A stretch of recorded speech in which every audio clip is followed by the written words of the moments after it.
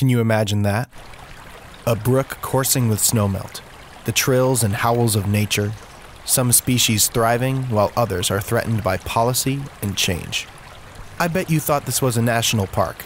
Actually, it's a Paul Smith's college classroom, and this is the study of natural science. Paul Smith's College has a 14,000-acre lakeside campus. Talk about a living laboratory. State-of-the-art facilities, tools, and technology, not to mention expert faculty. Never before in our lives have these areas of study been more needed. The UN has designated 2021 to 2030 the decade on ecosystem restoration. With affiliations in the national scientific community, our professors will push your scientific knowledge and imagination to answer the call.